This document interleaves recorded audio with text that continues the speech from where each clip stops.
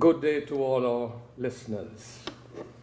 Welcome to the Leeward Islands District Devotional for today. I am Hanzel of the Nevis Circuit. Let us now listen to the hymn, One More Step Along the Road I Go.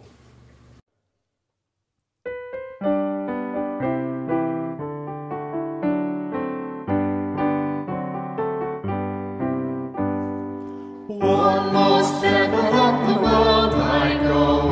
One more step along the world I go. From the old things to the new. Keep me traveling along with you. And it's from the old I travel to the new. Keep me traveling along with you.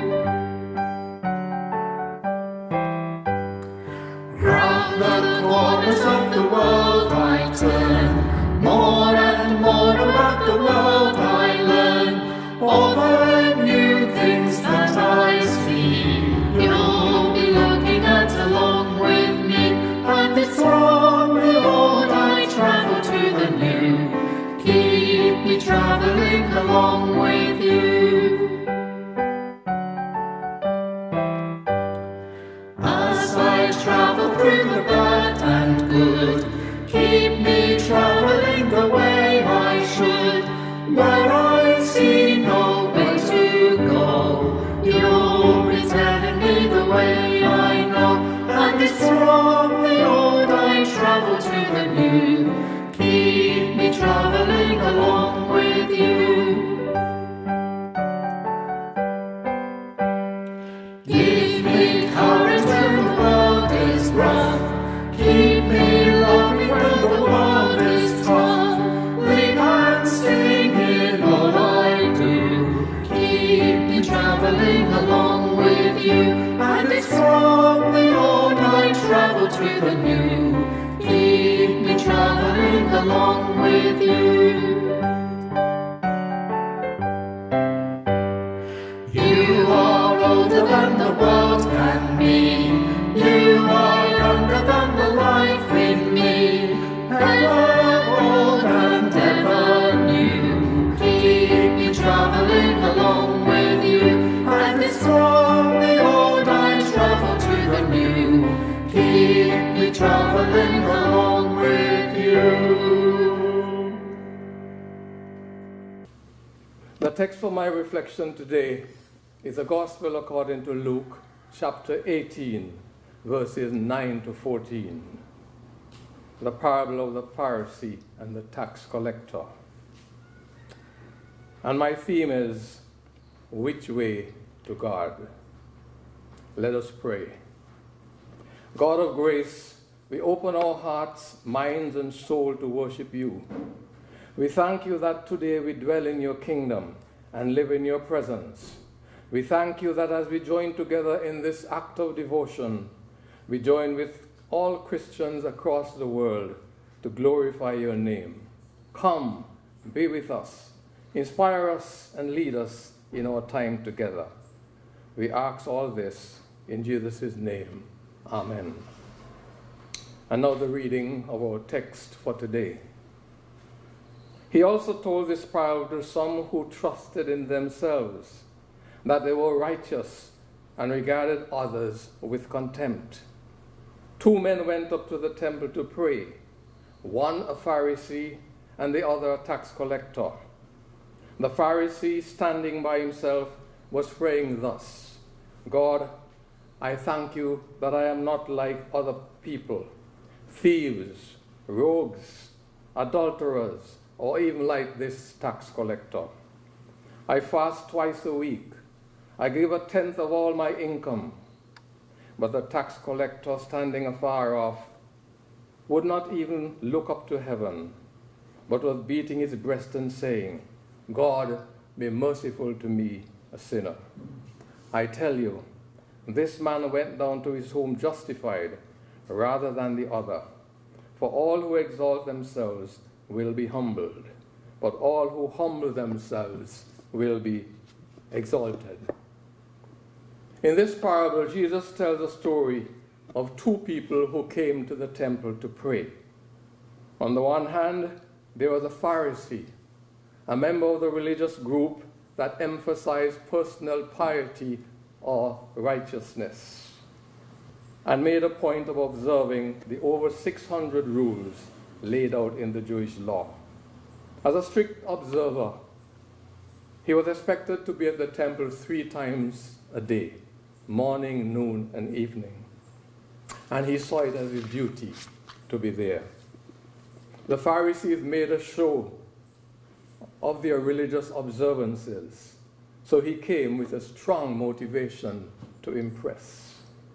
On the other hand, there was another person who came to the temple, one who was at the other end of the spiritual spectrum or the class system, a tax collector. The tax collectors were authorized to collect taxes from the common people by the rulers of Israel, the Roman rulers of Israel at the time. But they often abused their authority and collected more than was due and kept the excess for themselves. They were therefore a despised group. So this tax collector could have come to the temple for many reasons. Maybe he was feeling the burden of his dishonesty and guilt. Maybe he felt the need to draw closer to God. When we compare the prayers of these two, however, we note some interesting things. The text describes the Pharisee as standing by himself, maybe because he considered himself special, or because the common people didn't feel comfortable approaching him or being too close to him. He doesn't admit of any sin or ask God for help, mercy, guidance, or strength, or forgiveness. Instead, he praises himself. In fact, in his prayer of just over 30 words, he mentions himself 5 times. I thank you for making me special. I am not like other people. I fast twice a week. I give 1/10 of all my income, and so on. His prayer is centered more on himself than on God. Maybe a good man in fulfilling his civic duties and being a good citizen, but trusting in his own righteousness, he went down the wrong road. On the other hand, the tax collector's prayer showed evidence of anguish, of repentance and humility. As if afraid to approach God, he stood afar off and smote his breast in agony over his sinful life. He identified himself as a sinner and asked God for mercy. According to the story, God commended him and cited him as an example of how to approach God. The Pharisee put down the tax collector, but God lifted him up. The tax collector went home justified, having made right with God and having his sins forgiven, while the Pharisee went away just as he had come. Sometimes we as Christians are guilty of the same attitude displayed by the Pharisee. We lift ourselves up and make ourselves look good by comparing ourselves to others. We not only list our good points and highlight the faults and weaknesses of others. And this is a ploy which is often employed by those competing for political office. Sometimes we attempt to lift ourselves up by pushing others down, hoping that the spotlight on their shortcomings and faults will burnish our own image and make us look good. There are many lessons that we can glean from this parable. It reminds us that we should not attempt to come to God trusting in ourselves and our own abilities and virtues, as the Pharisee appeared to do. We learn too that whatever attributes and gifts we enjoy, they are not of our own doing. Paul taught in Ephesians chapter 2, verses 8 and 9, and I read, "For by grace you have been saved through faith, and this is not your own doing. It is the gift of God, not the result of works, so that no one may boast." We sometimes fall into the trap of comparing ourselves with others rather than comparing ourselves with Jesus Christ. Of course, when we compare ourselves with wicked people, we look pretty good. But when we compare ourselves to better people, people who are more devout, more caring, more kind and loving, we are humbled by the comparison. Comparing ourselves with others, therefore, is no way to establish our own righteousness. When we put trust in ourselves, we look at things outwardly rather than at the heart. The Pharisee was so taken up with himself that he overlooked the fact that he was showing self-centeredness and pride.